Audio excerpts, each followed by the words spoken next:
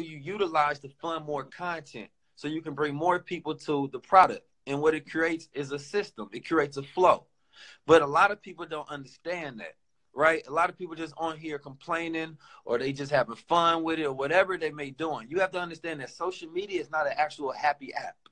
It's not. It's a very stressful one in comparison to all of the different apps that's actually within the store. It's not one to make you happy. It's a compare analysis, app that actually drives people down and make them a lot more stressor.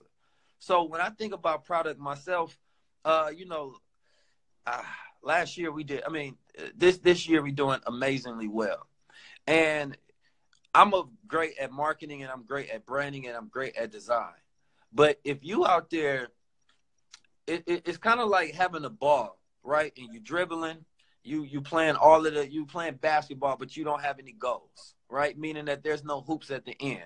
So all you doing is y'all playing a good game, running around with each other, dribbling the ball, but there's nowhere to actually shoot it.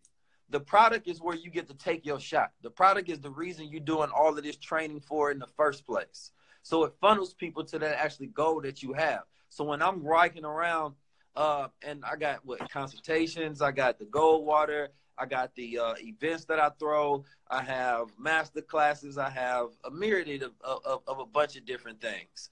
But people are always wondering why people don't support them instead of creating a way for people to support them.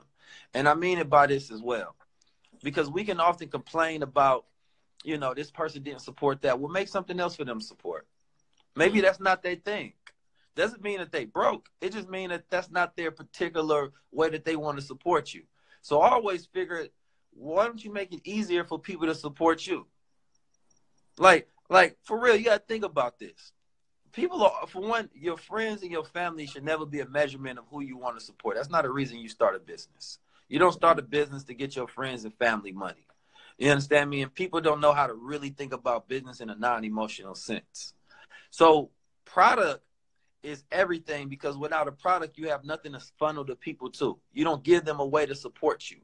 And when you have multiple products, you hit different demographics, right? And then you have some products that's easier for people to buy into. I've had crowns probably for maybe 5 years. There's people that's been following me for years and probably never bought a crown. The moment I say I got consultations, they buying one, and they're going to spend more money than the crown. They probably never got a consultation. They might not want one-on-one. So, but then as soon as I put out a master class with a group, they buy in. They might not want the master class with the group. I put out the gold water, they bought a few. They might not want the gold water. Maybe they want to see me in person. I throw an event, they there. I'm not trying to complain about why you're not supporting this product. Let me make something else for you to support. That's the word, people. I hope y'all catching that. Jeez, man. It's just, bro, I just really, man, 2019, I just want people to get free, man, get woke and realize that they literally got it in them to make it happen, man. Like, when I made it up in my mind that it had to work where it had to work, keys, that's when the doors open, right?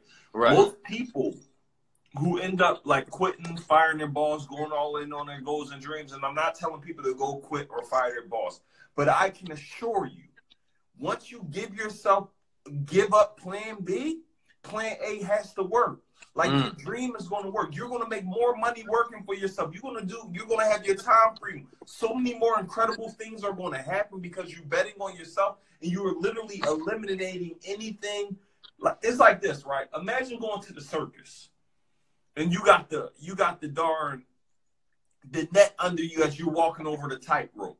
You won't just walk out there aimlessly. Why? Because you know if you fall, you have someone there to pick you up. Right. If you had no net under you, you're going to be walking with focus. This business got to work. This got to work. This idea got to work. Because you're literally like, yo, if I fall, I'm dead. So there's so many of you guys who could really be crushing it, but you're not because you're playing it safe. You're playing it too safe. Man, mediocrity is... how the quote go?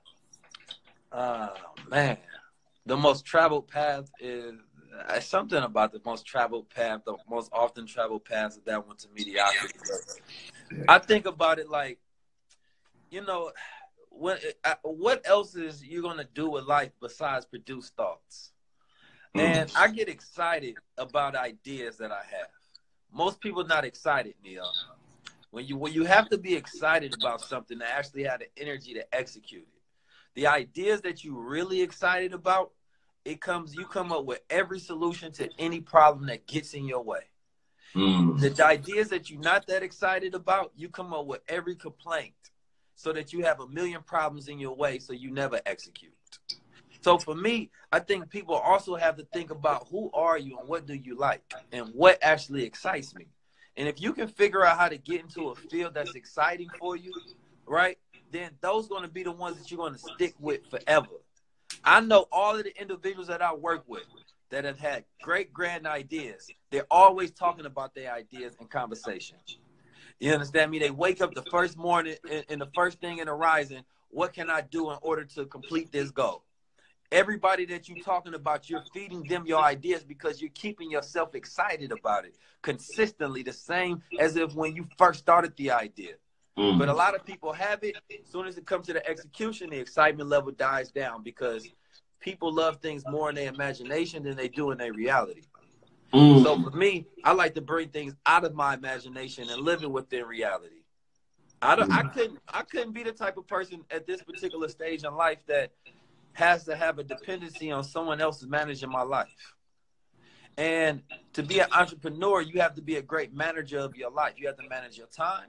You have to manage your energy. You have to manage your health, your ideas. You have to manage the people around you so that they don't kill your ideas as well by communicating negativity into your genius. Jeez. Woo. Here's another thing, just to piggyback on what you said, Keys. It's called speed of execution. When you get an idea, you need to act so fast on the guys because you want to share it with somebody, they're going to tell you it's stupid. You're going to share it with somebody else, they're going to tell you it's not a good idea.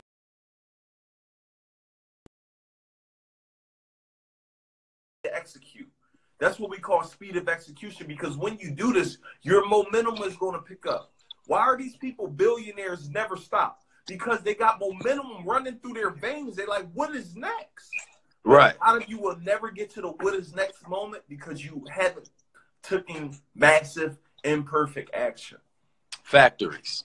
Back to content, man. Content is a transaction for attention. And what you utilize attention for is up to you. But attention is, your ability to be able to convert, and you can convert it and monetize it and you convert it in capital. A good idea is worthless without capital. You're not going without resources, without funding. So a lot of people don't understand that these things have to be mashed up and you have to be intentional in your design towards how you want to create your life. And so if you wake up tomorrow and let's say you have a business, you have whatever it may be.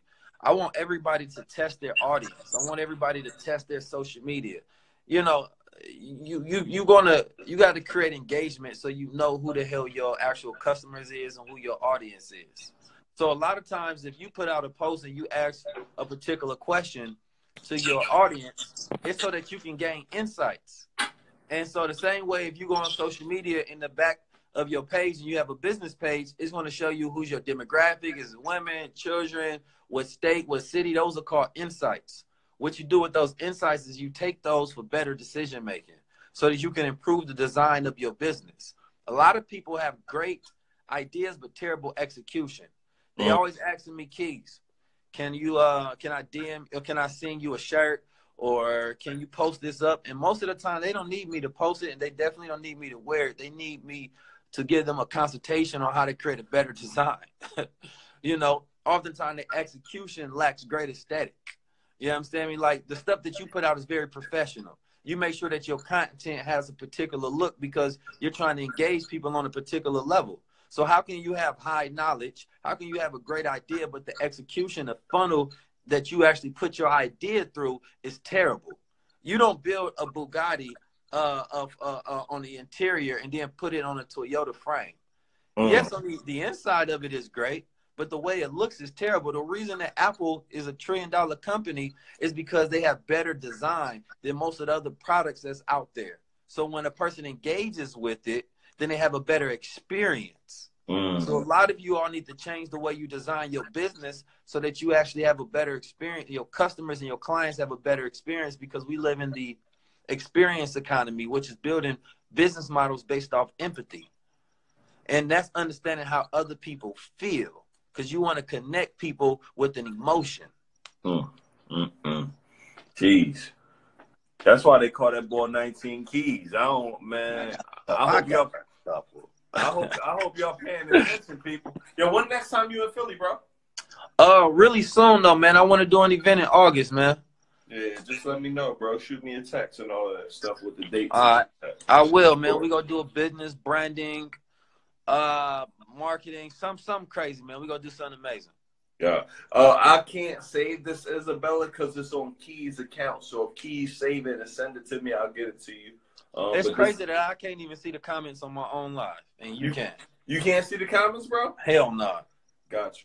Everybody drop one thing that you learned tonight from me and Keys, guys. I'm about to get out of here in a minute, but I just wanted to make sure I seen my guy go live. We didn't get a chance to build in a while, but guys, man, please, man, make 2019 the absolute best year of your life by betting on you. Like, here's the thing, man. A lot of people, Keys, this is crazy, Keys.